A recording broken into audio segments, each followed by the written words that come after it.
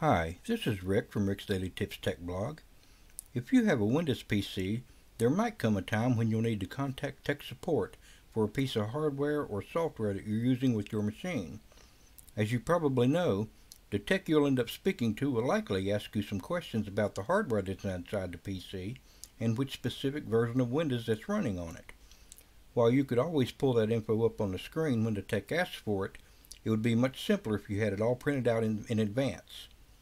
Luckily, Windows 11 makes it real easy to capture that info right from the system information screen and then print it out with Notepad. First, you need to get the system info displayed on the screen. If you have the This PC icon on your desktop, just right-click on that icon and select Properties from the menu. If you don't have this PC icon on your desktop, right-click the Start button and select Settings from the menu. Then scroll down and click About. Once you have the system info on the screen, click the Copy button in the Device Specifications field.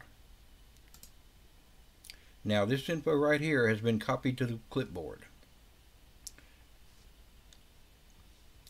Now go into Notepad and paste that info, and there it is.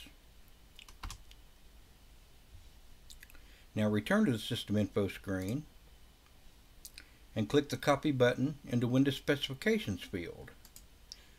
Now this info is copied to the clipboard. Go back to Notepad, paste it there, and now you have all the info that the tech will likely ask you for right here in one place. Now just finish up by selecting File, Print,